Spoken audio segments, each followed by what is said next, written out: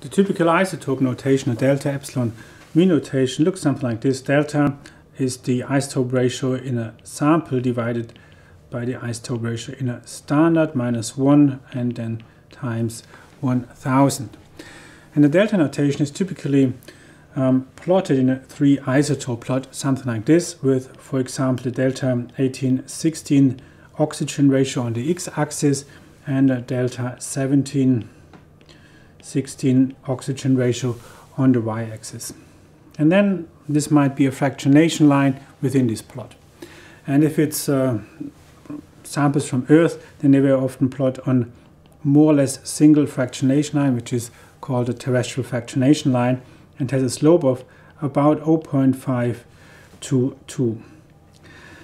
Now the equation of this slope, as it goes through the origin here, by definition, is y equals mx plus 0, because it's going through the origin. There's no y-axis intercept.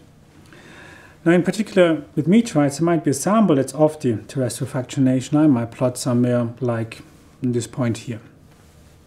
And then we want to know a deviation from the fractionation line. And this is the deviation here, down directly from the terrestrial fractionation line. And this deviation is then called capital delta. And this can be confusing because that capital delta is used in various contexts for isotopes. Now this is just the deviation from the TFL line, basically, or the fractionation line. And as the equation for this line is this one here, we know a number of parameters for this point here. So we know its y value, we know its x value, and then we say, well, this is also on a fractionation line maybe parallel to this TFL, and then if we make this assumption, we also know the slope, which is of course the same as for the TFL. Now with this we can make an equation which is y equals mx plus b, and in this case b is delta, the capital delta here. So we can rearrange this and then get y minus mx equals capital delta.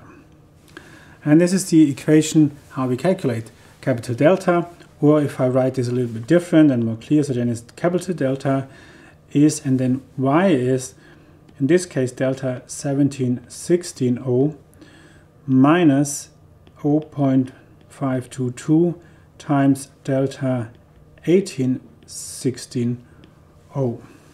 And this is then the final equation to calculate the capital delta here. And I also want to illustrate this a little bit more interactively here. So this is the same 3 isotope plot. Now in this case with iron, doesn't matter, it's the same for all the isotopes.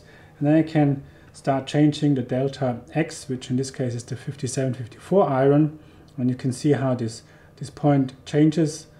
So it's only the delta 5754 this is changing, and then it is shown how this affects the capital delta value. I could also change the y value, and you can see how this changes. And I could of course also use here again the oxygen, so 17, 18 and 16, and designations of the x is not correct, so ignore this. And this is then exactly the same. So this is for y, and this is basically 1716. This is if I change the 1816.